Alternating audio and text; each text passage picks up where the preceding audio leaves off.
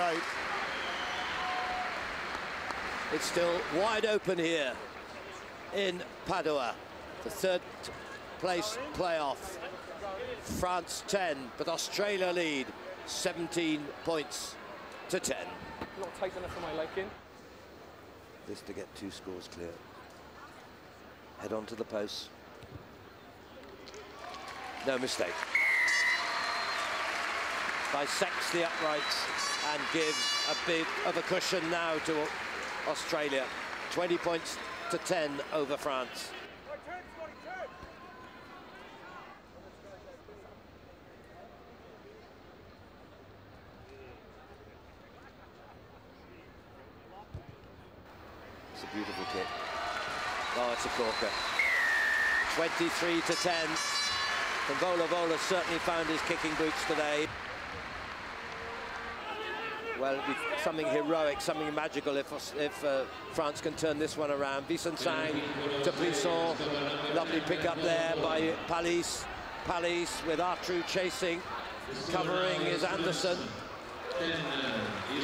Quick throw in. This could be a chance for Comey. He's got the try.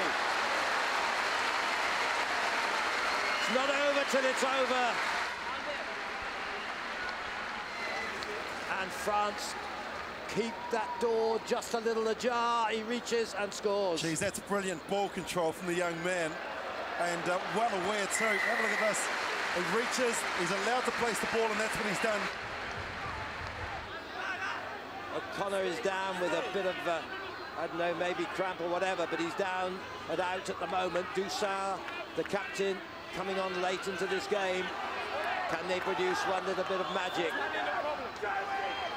Turnover ball, a steal, a crucial steal by Australia, and not an unsensible thing to do to set France right back to their own line. One wonders why Australia didn't play the game with the boot more deeply into the French half.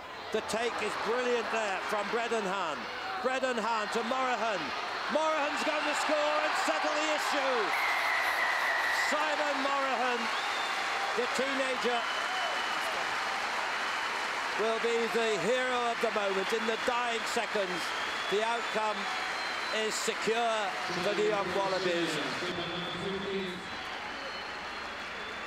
Yes. Watch here.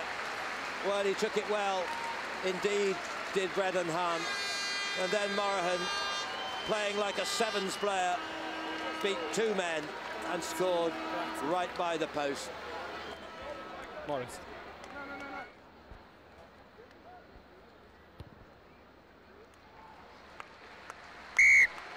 The conversion is good. It's 30 points to 17 as the crowd stand to a tremendous battle. At times a war of attrition, at times some brilliance, but in these sweltering conditions they produced a magnificent contest. And Australia, second last time, this time will have to settle for bronze.